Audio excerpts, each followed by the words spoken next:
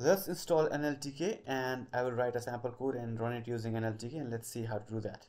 First, go to your browser and go to pypi.org. So this is Python package index. So all the Python packages can be found here. Now search for NLTK and click on this first result that shows pip install NLTK. So now you need to copy this command and we will run this command to install NLTK. Now make sure whatever package you choose are the official ones, because if you search any package, let me search it again, you'll get a bunch of different options. So to make sure that this is the one you're searching for, what you can do is you can go to their homepage and make sure this is the one you're looking for. Okay, so I have now copied this pip install NLTK. Now I will open command prompt, or you can open terminal if you're on Mac or Linux. Now paste it and hit enter.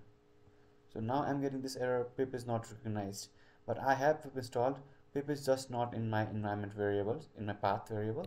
So what you can do is, if this is the same case with you, you can do python m pip install NLTK and it will start installing NLTK.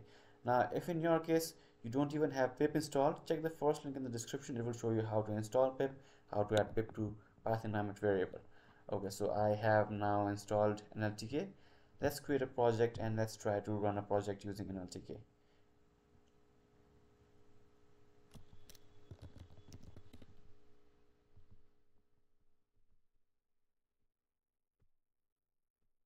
So I will open this with Visual Studio.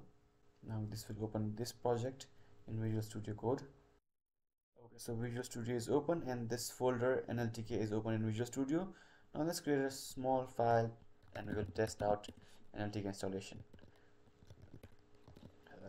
I've copied the code, I'll just paste it here and let's try to run this and let's see if it works or not.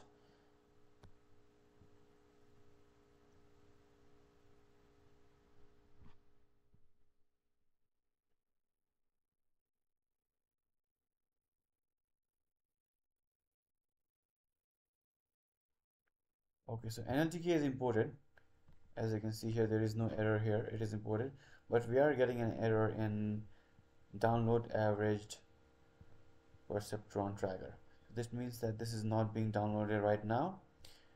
Now I will check why that is, but in any case NLTK is successfully installed and you can now start creating NLTK projects.